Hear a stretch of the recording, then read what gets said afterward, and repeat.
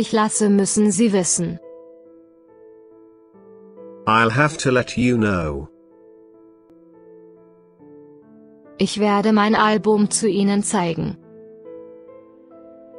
I'll show my album to you. Ich habe Angst vor Erdbeben. I'm afraid of earthquakes. Ich fange an, Sie zu hassen. I'm beginning to hate her. Ich bin beschäftigt mit meinen Hausaufgaben. I'm busy with my homework.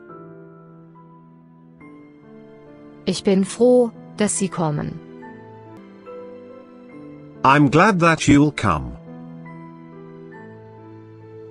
Ich bin froh, dich wiederzusehen. I'm glad to see you again.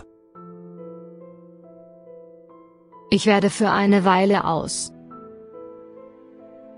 I'm going out for a while. Ich suche einen Pullover. I'm looking for a sweater. Ich freue mich darauf. I'm looking forward to it. Ich bin sehr traurig, das zu hören. I'm very sad to hear that. Ist sie in einem Hotel übernachten? Is she staying at a hotel? Es hängt von dem Kontext. It depends on the context. Es ist nicht sehr lange dauern. It doesn't take very long. Es hat sich viel wärmer. It has become much warmer. Es ist zu schön, um wahr zu sein. It is too good to be true. Es ist falsch, eine Lüge zu erzählen. It is wrong to tell a lie. Es scheint sehr interessant. It seems very interesting. Es war eine wilde Gänsejagd. It was a wild goose chase. Es war nichts anderes als ein Witz. It was nothing but a joke. Es war wirklich interessant. It was really interesting. Es wird heute Nacht abkühlen. It will cool down tonight. Es ist schon 09 Uhr. It's already 9 o'clock. Es macht Spaß, Baseball zu spielen. It's fun to play baseball. Es ist mein jüngerer Bruder. It's my younger brother's. Es beginnt, sich abzukühlen. It's starting to cool off. Es ist das 3. Oktober. It's the 3rd of October. Ich habe vor, das Mädchen traf. I've met that girl before. Kate sympathisierte mit ihm. Kate sympathized with him. Ken geht zur Schule mit dem Bus. Ken goes to school by bus.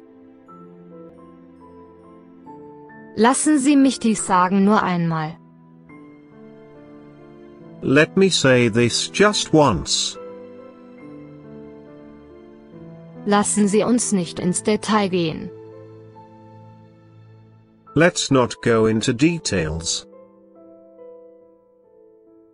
Lassen Sie uns hier ein Bild zu machen.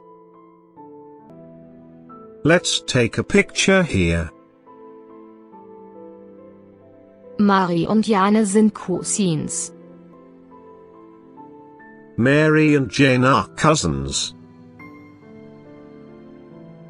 Marie mag sehr viel Milch. Mary likes milk very much. Meine Wohnung ist in der Nähe von hier. My apartment is near here. Mein Vater liebt meine Mutter. My father loves my mother. Mein Vater schwimmt sehr gut. My father swims very well. Mein Vater war in der Marine. My father was in the Navy. Mein Haustierkatze ist gestern gestorben. My pet cat died yesterday. Meine Frau ist ein guter Manager.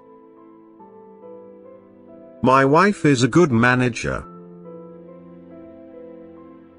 Niemand würde auf mich hören. Nobody would listen to me. Einer von uns wird zu gehen. One of us will have to go. Basketball zu spielen ist Spaß. Playing basketball is fun. Gitarre spielen macht Spaß. Playing the guitar is fun. Sag Hallo zu ihren Freunden. Say hello to your friends. Sie riet ihm, nicht zu gehen. She advised him not to go. Sie kaufte ihm ein paar Süßigkeiten. She bought him some candy. Sie nennt ihn jede Nacht. She calls him every night. Sie verweigerten ihm getroffen zu haben. She denied having met him. Sie hört nicht auf ihn. She doesn't listen to him. Sie hat nicht mit ihm leben. She doesn't live with him. Sie hat sich in ihn verliebt. She fell in love with him. Sie absolvierte mit Auszeichnung ab. She graduated with honors. Sie reichte ihm seine Jacke. She handed him his jacket. Sie hat etwa 2000 Bücher. She has about 2000 books. Sie hat ein Auge für die Schönheit. She has an eye for beauty. Sie besuchte ihn nie. She has never visited him. Sie schlug ihn mit einem Hammer. She hit him with a hammer.